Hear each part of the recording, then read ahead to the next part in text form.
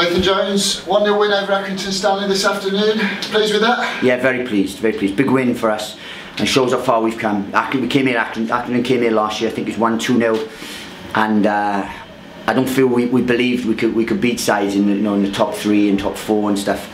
But this week, this result's a massive one. Look, they sat in and they weren't the usual self for what they normally play. Again, another team change for us, and I thought we were excellent. The character we showed.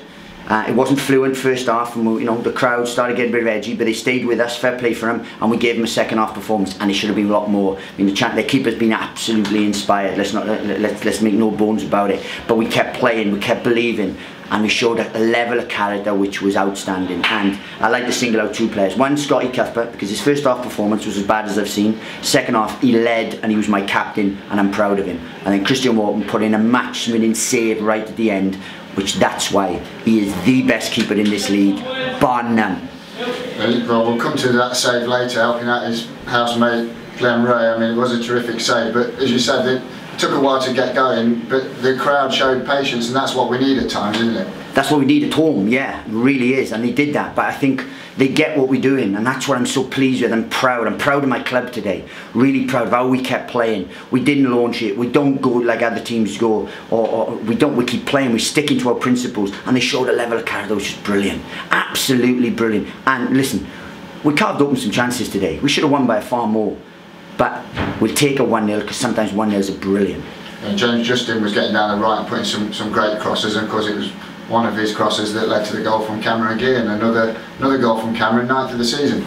Yeah, he has a desire to get in the box. He arrives bang on time. He's like Frank Lampard. The kid is like Frank Lampard.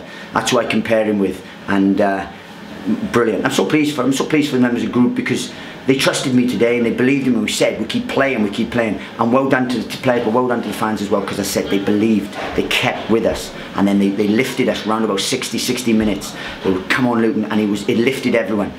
Brilliant. Good day for the club today, And just before that, obviously, he brought Isaac Vassell on, and he won a free kick straight away on the edge of the box, which obviously Alan Sheehan smashed against the crossbar, and it was coming running. He sort of lifted things as well. Yeah, that's what we want from our game changers. We don't just want them to come on and to go through the motions. We need, and we have the squad that brings on real quality, and I'm pleased to have that.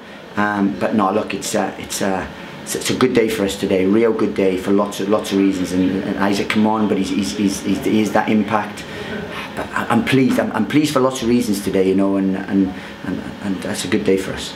Obviously, there was one downside with the red card for Jordan Cook. Was that maybe just a little bit his eagerness to try and press? No, that was stupidity, utter stupidity, and he knows that, and we'll deal with that, because he can't leave his players in the lurch like that late on. He's been booked, and then he goes and lunges in and invites a booking, and that's it's been last week's Pelly Ruddock, because he was harsh, so I can't have a go at him for that. Danny Houghton's picked up stupid ones, and I've been a little bit lenient, but now maybe I need to come down on 1 or 2, because we can't keep having that and then having to defend late on, because that could have been a 1-1 draw, and then we'd have been kicking ourselves. Well, we should have been 3 or 4. So it's a lack of discipline. He's not unlucky. It's for me, and don't quote the stupidity, but it's naive and a lack of professionalism for me. That obviously it left us, like last week, having to play out the last few minutes with 10 men, and you mentioned that character, it came through, and Christian Morton's fantastic saves right at the end. I mean, it was even better because nobody expected it, because it came off Glenn's knee, I think, didn't it? Well, that's reactions to it. But look, I hear a lot of people talking about a lot of people. That kid's the best in the league by a mile. I mean, he is. We're very fortunate to have him, because he's a top keeper. He's a top keeper. He's a championship keeper playing in League 2. So we're delighted to have him, and he's going to get better. And we're glad he's in our environment, because we've saw that, and then the work we do with him and stuff I'm really pleased. I'm really pleased. And I don't want to put any spotlight on him, but he is. He's brilliant. I mean, we're not moved up anywhere in the league, but it's important, still in 4th place, important to get that win after a few draws. It keeps it ticking over, 8 games unbeaten now in the league. It's a good run we're on, isn't it? Yeah, and we've got to keep it, because everyone else is, there's a lot of winners. Carlisle's dropped points today, so we've got closer to them.